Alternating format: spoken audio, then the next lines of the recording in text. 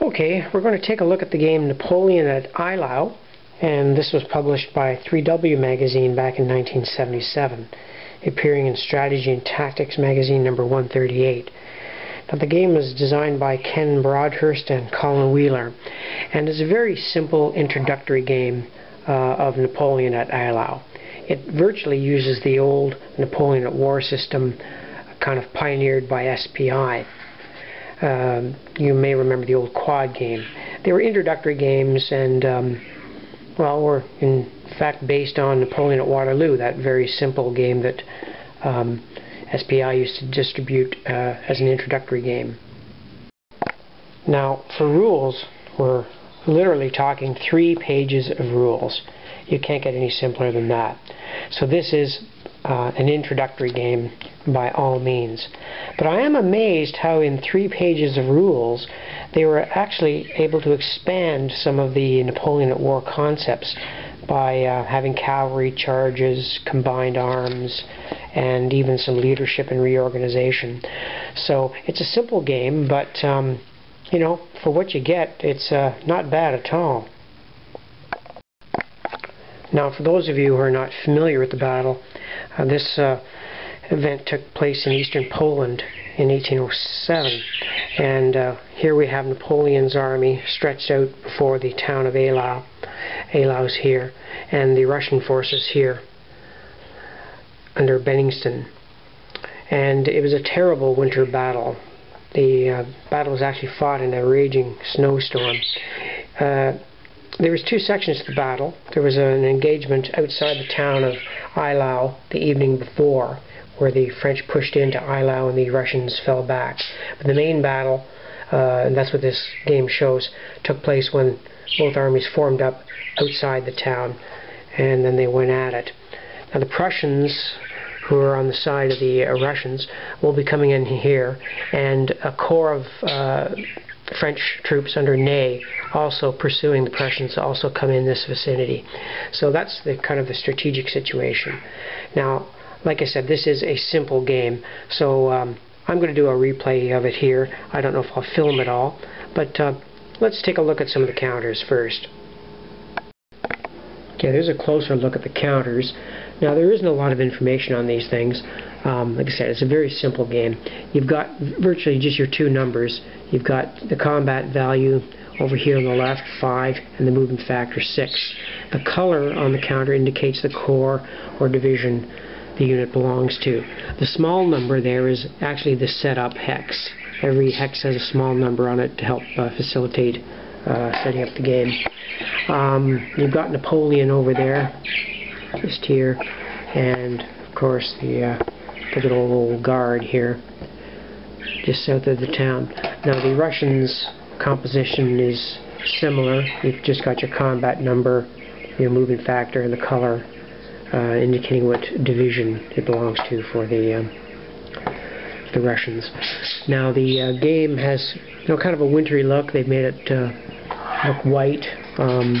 Not a very pretty map. I've seen much better looking Eylau maps, but it is functional. Of course, you got ridges, and they're going to affect line of sight. The artillery, by the way, fires 6 hexes in this game, so that's quite far. It's a radical difference than the early Napoleon at War system. There's a reorganization phase, so as the units are destroyed on the map, there's a chance they can come back into the game. So that's kind of new. They can appear in a town in the rear of your main battle, as long as they're not near any enemy units. You've got reinforcement chart, of course. Men will be coming in, as they did historically. Your very simple combat results table. And of course your standard turn effects chart. So I'm going to push a few counters here and shoot a little bit of video as I play the game, just to give you an overview of what the game is all about. Like I said, this is an introductory game all the way. This is not your definitive study on the Battle of Eylau. So let's see how it goes. Okay, these are the dispositions after the Russians have moved. All I did was just correct some little anomalies along the line. So the Russians made no aggressive moves and just stabilized their line. So now the French move. Okay, nothing fancy for the French. They just corrected some little anomalies in their right flank here and stabilized their line all the way down.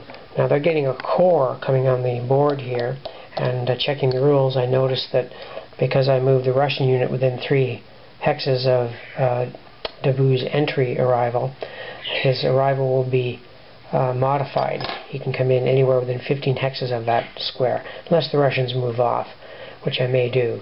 So we're going to do the 9 o'clock turn of the Battle of Eylau. Okay, this is after the Russians have moved for the 0900 turn. Now they have pulled back from the edge of the board, which will allow Davout to come on unopposed. Now their main line didn't move at all, so that was the only thing the Russians did, was pull back their left. Now the French will move for the 0900 turn. Okay, this is the French turn for 0900. Davout's corps pushed onto the board here, and we have an insignificant little wee 1-to-1 battle there. And all along the line, the French line approached the Russians. Now I had the guard move up into Eylau itself, staying on roads, so that they can take advantage of that half movement point if they ever have to move. But otherwise the line is fairly stable. So we'll do this 1-to-1 attack down here. Not very important. 1-to-1 with a 1. And that results in a defender retreat. So we'll have the Russians go there. The French have an optional advance, but I think they'll stay where they are. So that's the end of the 0900 turn. Davout is pushed onto the board, and the Russian left is falling back a bit. Okay, for the 10 o'clock turn, the Russians decided to trade space for time again, so they've fallen back and just stabilized their line a bit more. They're making a stand though now, and they've brought up some troops to the center. So the French are close enough now that they could launch a major attack if they wish to do so. Let's see what the French do for the 10 o'clock turn. Okay, we've got battles all down the line now. This corps under Davout engaged, and we've got Murat during a cavalry charge there, and we've got Augereau going in, and Soult's corps going in. So we'll look at each of these individual attacks and see how they go. Okay, we've got an attack going in here, and this one qualifies as a combined arms attack because we're using cavalry, infantry, and artillery in the attack. And the odds are 8 plus 4, 12 to 6 is 2-to-1, but because we've got a combined arms attack, it becomes 3-to-1. So we roll the die, see what we get. 3-to-1 with a 6. 3-to-1 with a 6 is an attacker retreat, so that attack was repulsed, and they have displacement in this game, but in this particular case we don't have to displace anybody. So Florian is thrown back, as is Grouchy, and this artillery can take a voluntary retreat. So the Russian held them off there. Now we have another attack here at 1-to-1, straight cavalry versus infantry. See how that goes. 1-to-1, and they've got a 4. That's also a repulse. Now in this case we're going to have to displace. So we'll displace this 5. Actually no, we'll displace this artillery. So the Russians are doing well on this front. Let's go down the line here and take a look at these attacks. Okay, now this is another series of low odds attacks. Not too good. I didn't actually see this. Okay, we've got Desjardins attacking this Russian 5, and that's a 1-to-1. I should check the crests. Yeah, it's just straight 1-to-1. 1-to-1 with a 5. That's another AR. The French are getting repulsed all the way down the front here. Okay, and we've got Desjardins infantry here, along with this artillery support. 8-to-5 is another 1-to-1.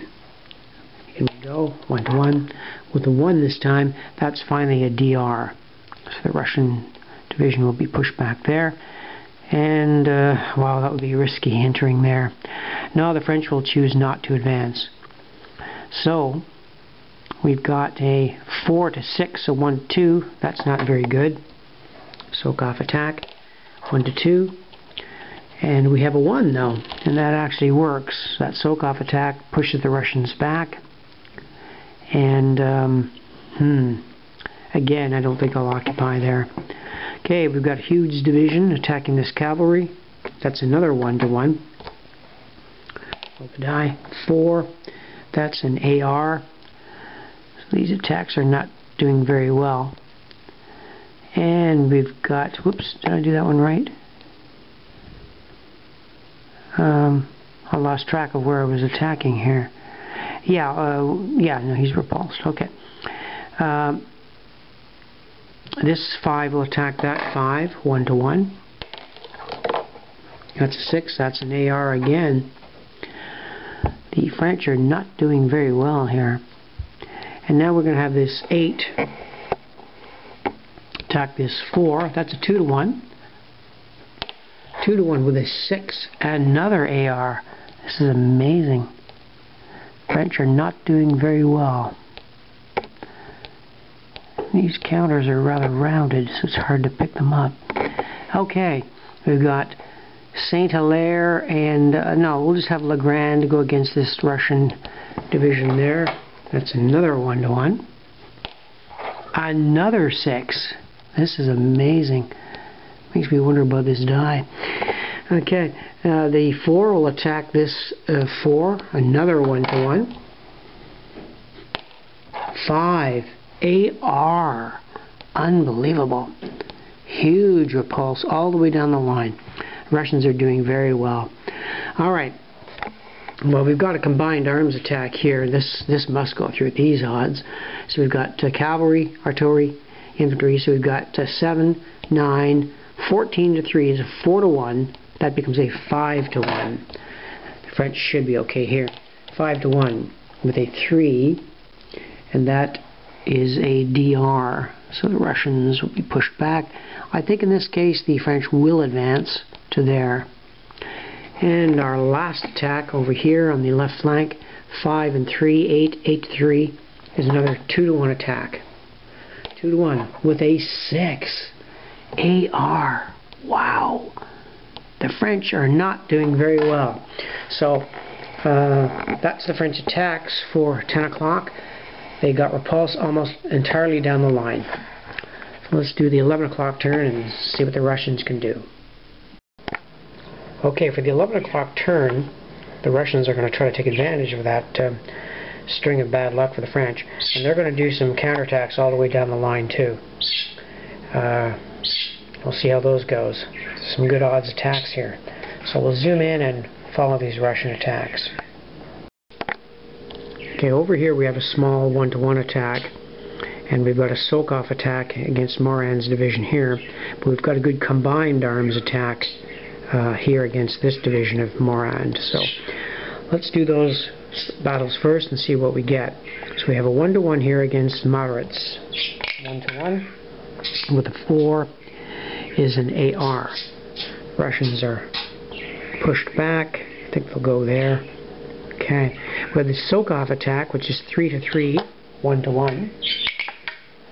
And we roll a 2, which is defender retreat. So the soak-off actually works. Moran is pushed back. Now we've got this combined arms. So we've got cavalry and infantry here and this artillery unit.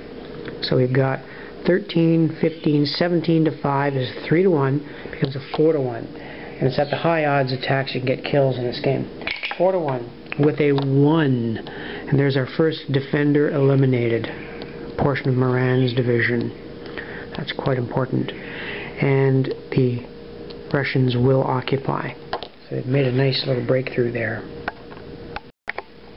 Okay, now here we've got a soak-off attack. This Russian artillery will bombard Desjardins' division, while these 3 units and just these 2 units will attack Desjardins at 10 to 4, 2 to 1.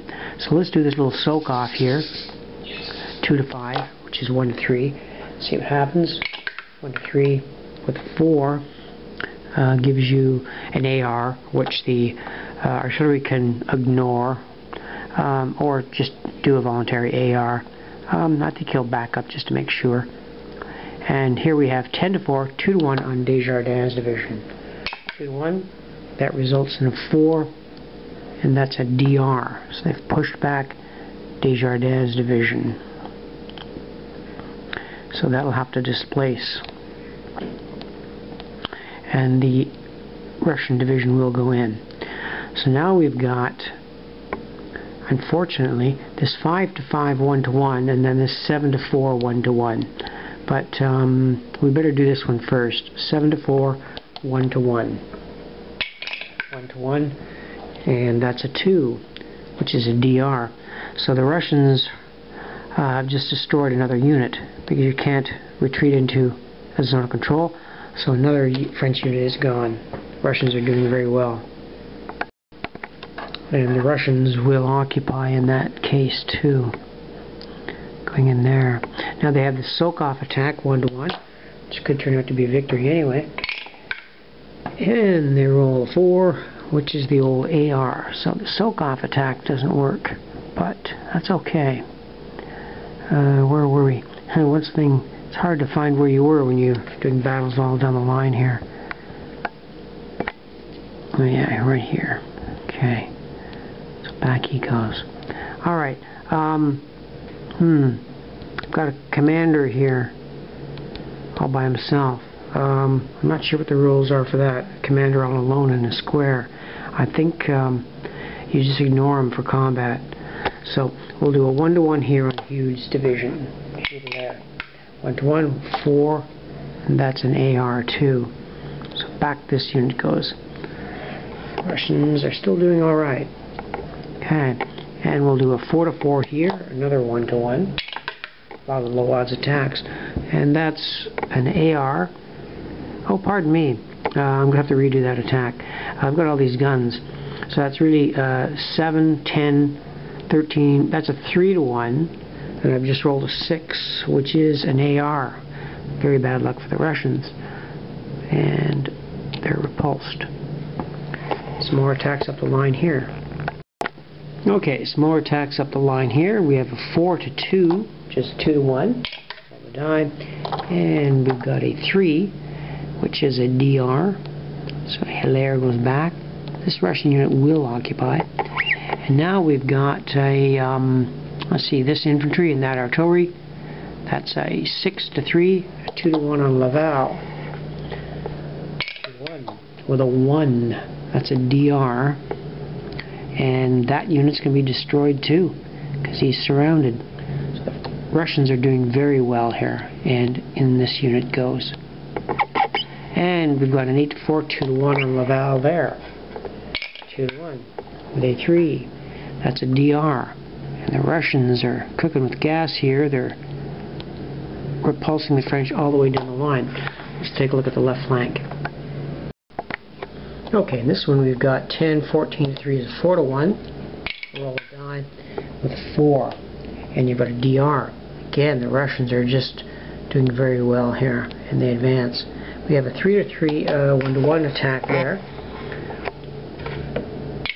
And they roll a 5, which is an AR. They retreat. And we've got a 3-1 attack there, and that ends the attacks down the line. 3-1 with a 2, and that's a DR. And the Russians will occupy. Let's take a look at the situation. Okay, well the Russians did very well that turn for the 11 o'clock. They've counterattacked here, and they're stabilizing their front. They've actually destroyed several French units. 3 units were completely destroyed. So the Russians are off to a good start. Now I'm going to wrap the video here. I'm not going to photograph the whole game. But that gives you an idea of what this little simple game is all about. It's virtually the Napoleon at War system, Napoleon at Waterloo system. Very simple, the quad-like rules, rigid zones of control, advance and retreat, etc. So, good little game, introductory. Be a good introductory game to get new people into the hobby. Again, it's quite old, and Eylau being one of my favorite battles, I think it's kind of cute. It's not your definitive game on the Battle of Eylau by no means, but I think you might have fun with it. So that's it for Eylau. Thank you for watching.